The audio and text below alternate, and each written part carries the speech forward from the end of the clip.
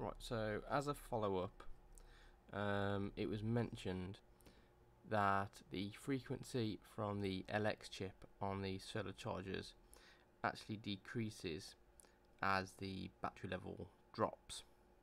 So what I'm going to do is, well, I've took this one apart even further now, broke that off of there. So what I'm going to do, I'm just going to take the LED from here and implant it on this PCB there, where it was meant, well, I suppose on another version it could have gone, and I'm going to remove this battery, and I'll connect up a power supply so we can simulate the battery dropping. So we can start off at 1.2 volts and gradually drop the voltage and see how the frequency reacts. Right, so I've modified the circuit now. So I've put the LED here. Obviously I'd already removed the solar panel. I've attached some wires here with a bit of hot glue for strain relief. This is where the battery was, which is this one here. This is rated for 1.2 volts, so I'm just going to give this a quick measure to make sure we don't go above this in our simulation.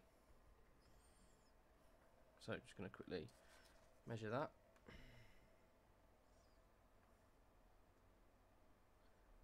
We get 1.2366 volts, so we just won't go over 1.24, but we will set our power supply to start at 1.24 as that's fully charged voltage. So I've connected my precision supply to the battery connectors.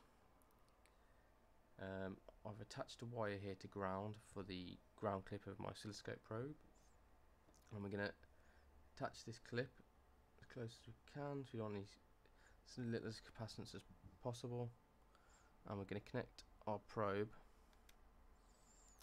to LX output from the chip. Now, as we can see, the light is off. Now, I can move the camera.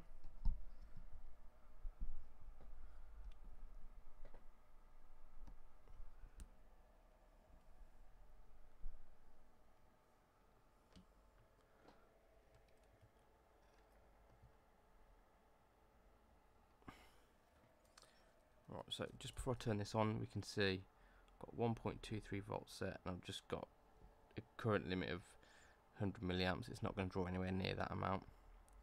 What we're going to do, we're going to switch this on. This will act like a fully charged battery now. And you can see we don't have anything yet.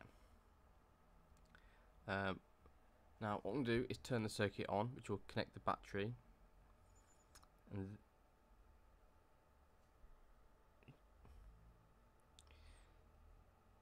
and then because I removed the solar panel, it's not going to be receiving any voltage from it, so it will believe it is dark and the light will come on. There we go, so we've got a light. Now what this oscilloscope is showing us, we got our 245 kilohertz at 2.92 volts. So what I'm going to do now is, using the power supply, reduce this voltage down and see if it has any effect on the output of LX. So dialing this down, just keep an eye on the LED, the frequency, which as I drop down, we can see the frequency is dropping, and you can see the space getting bigger. Oop, right, okay.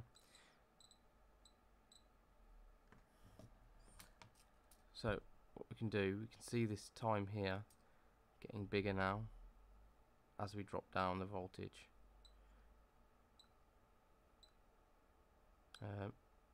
And this is going to drop out.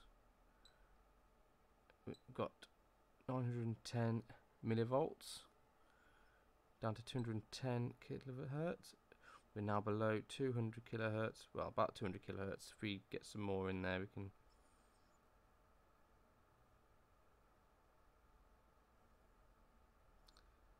get a more accurate measurement.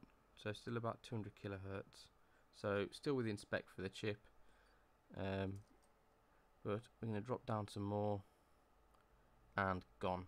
Not enough power to power the circuit. So yep, as the battery does deplete, the frequency of the LED does get slower. I'm going to try and see if I can get some slow-mo footage of the LED flickering.